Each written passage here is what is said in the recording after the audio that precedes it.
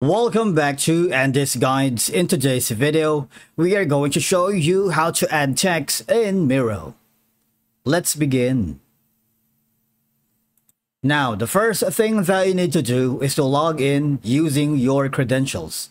If this is your first time in Miro, I need you to click the sign up option. And from here, just to follow the on-screen instructions and you're good to go.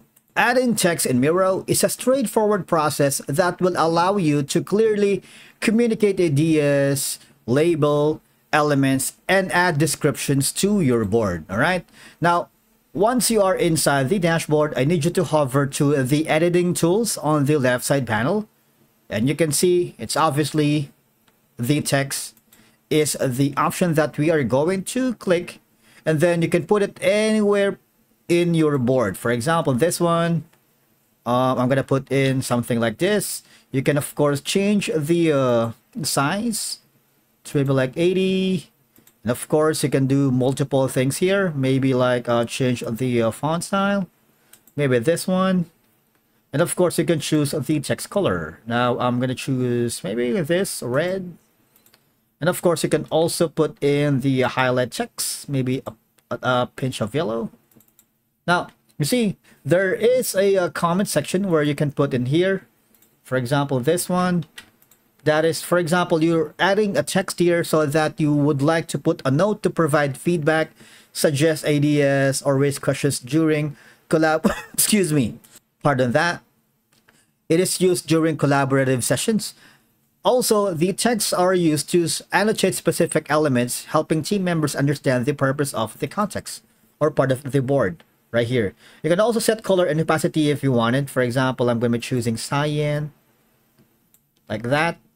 Now, the Miro AI is used to create document. For example, you wanted to use text to create headings, subheadings, and bullet points to organize your board's content into a clear and logical structure, but you're too lazy. You might want to use the Miro app, the beta. Click on more document. For example, this one. Maybe a product brief. Now, all I'm going to do is put in the text here. All right, so just like that, click on stop. And then, of course, you have to put in your text, all right? And then let the AI do its working. Maybe read it for clarity. All right, so there's a lot that you can work with inside the adding text here on Miro. All right, so once that, go back to your text, hover down here, and then of course there's an option here to edit, copy style, add comment, copy link, bring to font. For example, you're working with this one and it's inside you wanted to have it at the back, send it backward, you can do that. And of course you can undo everything here. So there's a lot of that you can do adding text to create a breakdown task, ADS, or steps in process, making complex information easier to digest. All right, because text supports your verbal explanations during presentations, helping your audience to follow more easily. All right.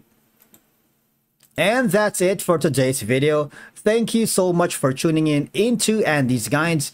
If you found this video helpful, please give it a thumbs up. And do not forget to hit that subscribe button to stay updated with all the latest content. See you in the next guide.